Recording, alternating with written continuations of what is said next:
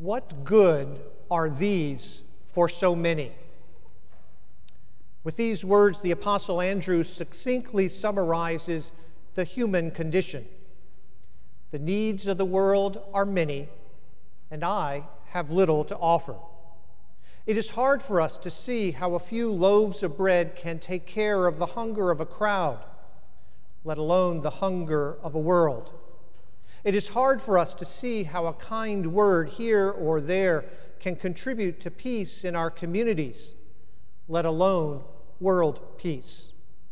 Focusing only on our poverty and limitations, we may feel like simply giving up.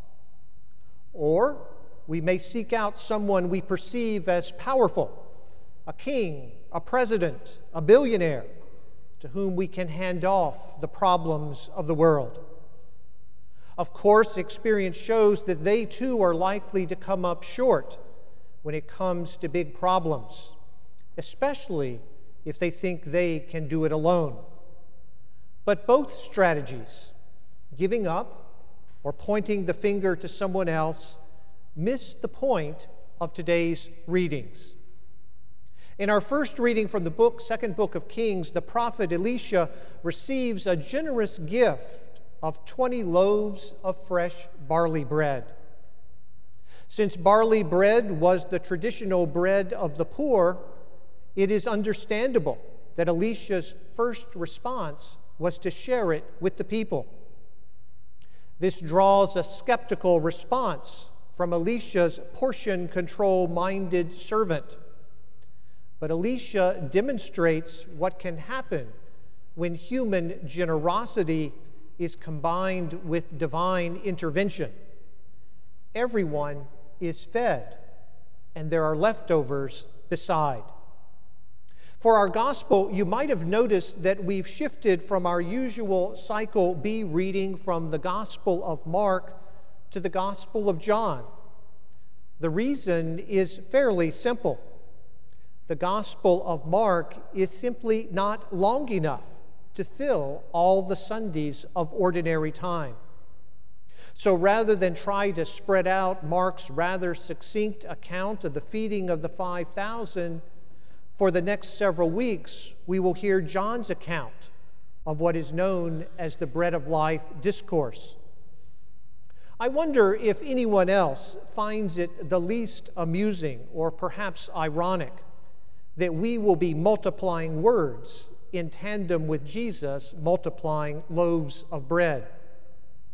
Putting that aside, John's account was clearly intended to reference our first reading about Elisha, since both are serving barley bread. At the same time, Jesus is demonstrating even more dramatically his desire to care for us by feeding thousands from only 5 loaves of bread. More importantly, the sign Jesus works for the crowd is the same sign he wishes to work in our lives. With gratitude and blessing, Jesus wishes to multiply our efforts and our offerings, as inadequate as they may be or seem.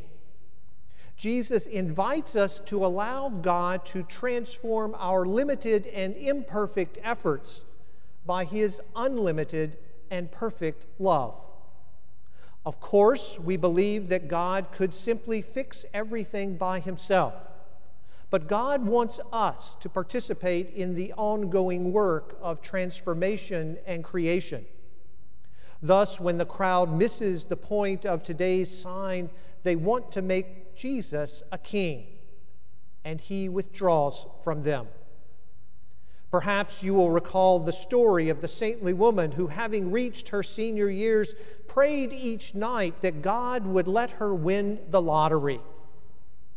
As more and more days went by without anything coming her way, her prayers became more fervent.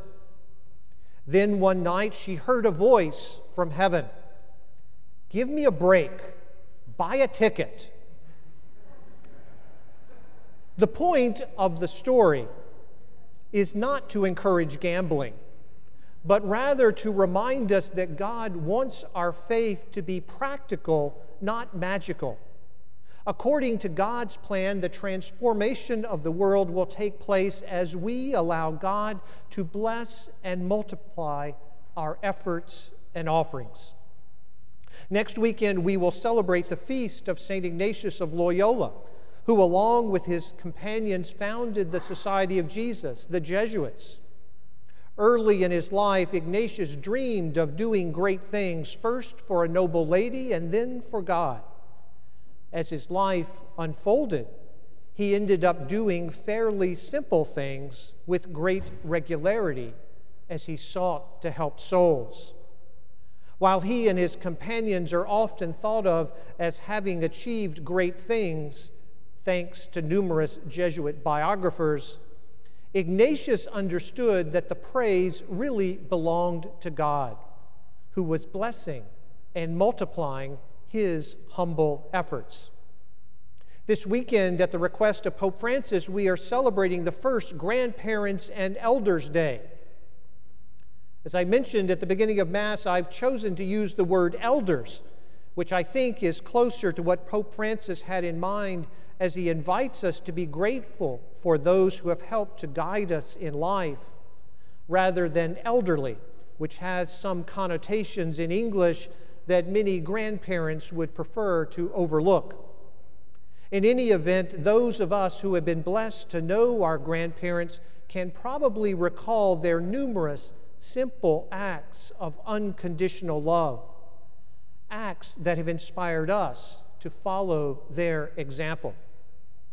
In his letter to the Ephesians, St. Paul urges us to live our lives in a manner worthy of the call we have received. He invites us to offer our daily lives to God. We may wonder what good will come of our humility, our gentleness, our patience, our love, in the midst of a world that is beset by pride and arrogance, impatience and indifference. What good are these for so many? Left to themselves and by themselves, they may in fact make little difference. But if we allow them to be blessed and multiplied by God, they will make all the difference in the world. And there will be leftovers beside.